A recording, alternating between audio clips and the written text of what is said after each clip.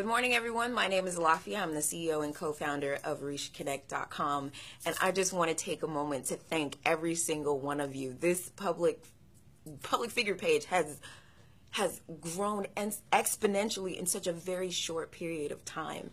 And I just want to thank everyone who has been a part of that process. I'm overwhelmed, and I hope that I am representing us well, and I hope that I am representing a balanced view of some of the issues that we have in our community.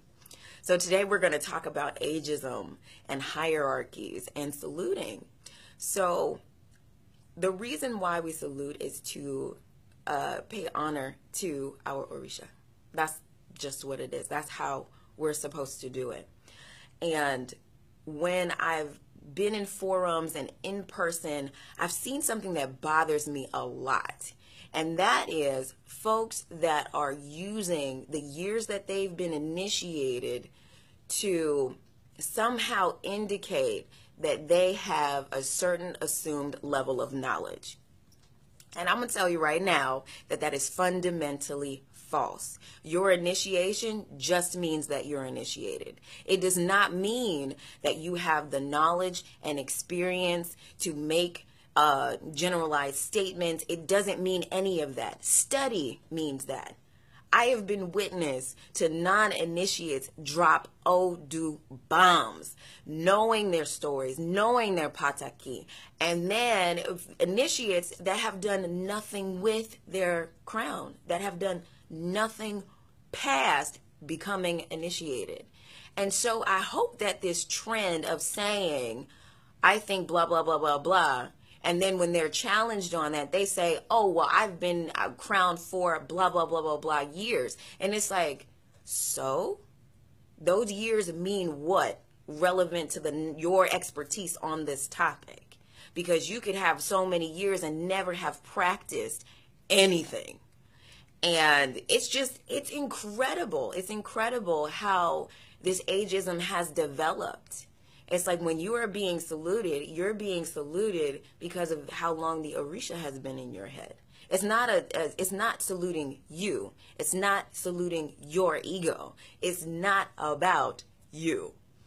And I don't subscribe to it. And I'm one of those children that was brought up in a very traditional household when it came to respect for elders. So I have always been in positions to where I am in service of my elders. And for me, which is probably not going to be the most popular thing to say, and I'm sure everybody's going to have an opinion about it, but I'm very uncomfortable with elderly folks saluting me. I remember a woman, 3 times my age, trying to get down to salute me, and I was on the ground with her, looking her eye in the eye, because I cannot fathomably say to myself that, you're saluting the Orisha in me, and I'm disregarding the years that you've had in this life, on this earth. So we were looking like this because I was very uncomfortable with an elderly woman saluting me. So I was like, if it's going down, we're going down together. And it makes me so uncomfortable that I even avoid environments where it's likely to happen, because that's just who I am. And again, this is me.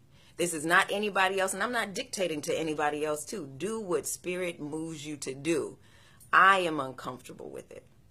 And so I'm hoping that this trend of throwing how many years that you've been initiated out there as some kind of receipt of knowledge, that needs to stop. Logic doesn't have to be loud. Knowledge is knowledge. It doesn't matter how many years it took to come about to get it. Knowledge is knowledge.